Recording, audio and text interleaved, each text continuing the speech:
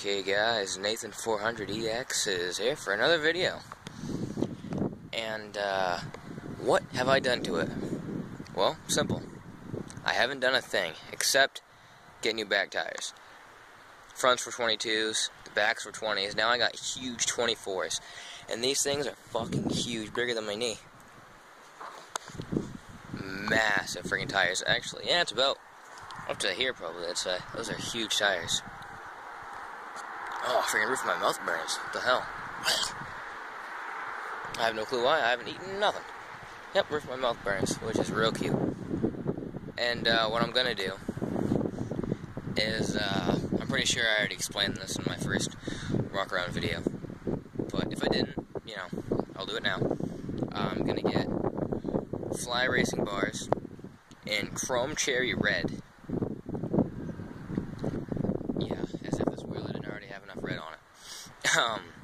But the old plastic cover that I had on here in red, I'm going to get the same one, but I'm going to get it in the color black.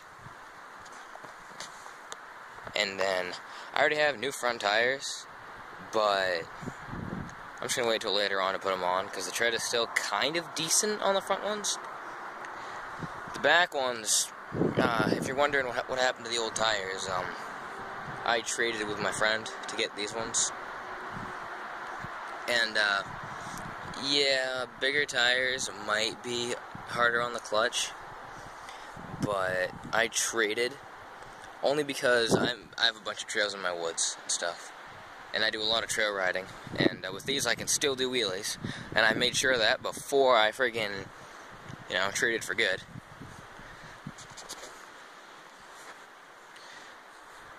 So yeah, with those tiny tires, I couldn't do anything. I couldn't do friggin' trail riding. Really couldn't go mudding. Couldn't do nothing. Now with these bigger tires, my backhand's off the ground an extra 4 inches. Look at how high that is. It was way lower than that before. But not now.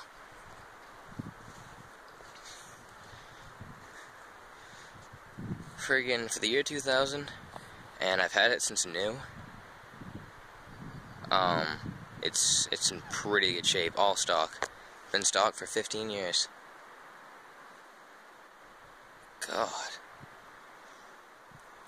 No, but now I taught my sister how to ride the four-wheeler, so now I'm supposed to share it. Now I gotta friggin', yeah, now I gotta share it and everything else. I guess it ain't all mine no more, so I'm looking for a new four-wheeler.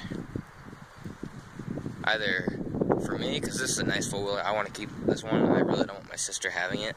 I'd probably just get like a little one for her. But if anyone watching this has a four-wheeler they're getting rid of, just let me know.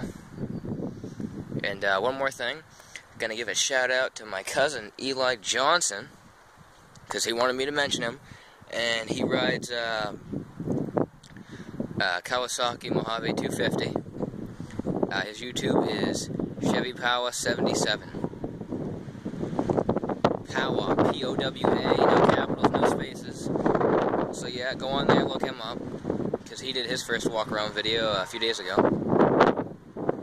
And yeah, that's about it. And I'll see you guys in the next video. Peace out.